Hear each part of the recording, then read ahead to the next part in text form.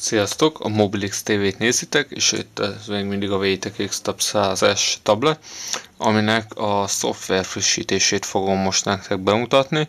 Sajnos még az ICS ROM nem érkezett meg rá, azonban van egy 2.3-as frissítés, aminek a telepítéséhez ezt a Max memóriakártyát fogom itt igénybe venni. Erre már előzőleg felmásoltuk a WayteQ oldaláról letöltött szoftververziót, amivel frissíteni lehet.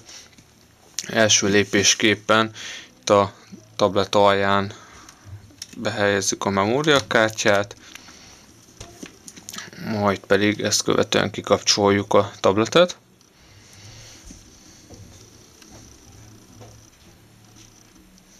Amint ez megvan, a frissítés elindításához előbb itt a hangerő szabályzó gomb felfele mutató gombjával, illetve a bekapcsoló gomb együttes megnyomásával olyan 10 másodpercig előhívjuk a recovery-t.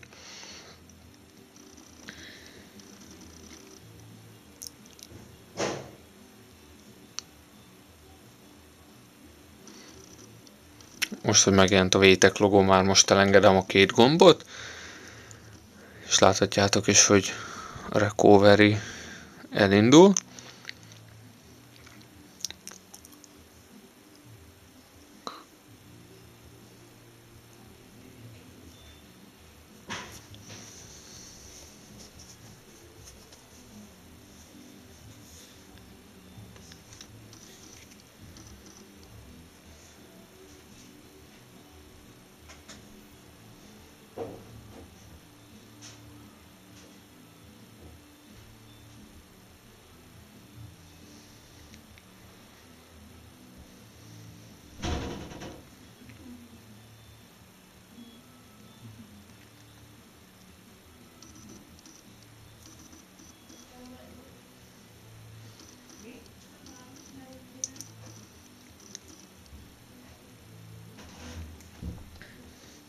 Látjátok, itt ez a folyamat végigment, és újra indult a készülékünk, ismét a WayteQ logót láthatjuk.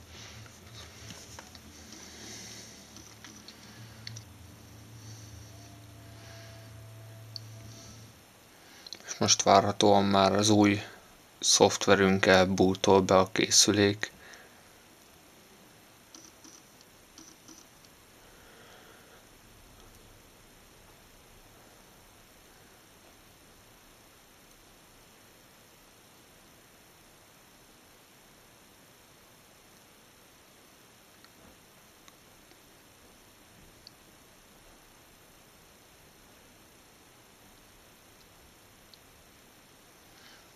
Első indításképpen kicsit hosszabb időt vesz igénybe ugye a boot idő, hiszen jelen pillanatban a beállításokat érvényesít az új szoftverben a készülék.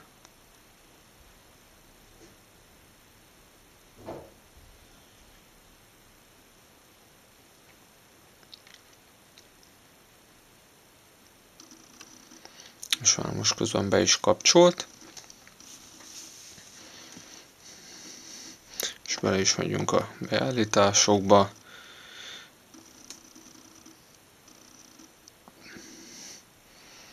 És itt már elvileg egy újabb verziószámot láthatunk, azonban ez mindig 2.3.4 néven fut. Azonban mégis egy sor frissítést, hibajavítást tartalmaz ez a ROM most már. mobilxTV-t nézzétek, és ez a WayteQ xTAB-100s szoftver frissítése volt. Sziasztok!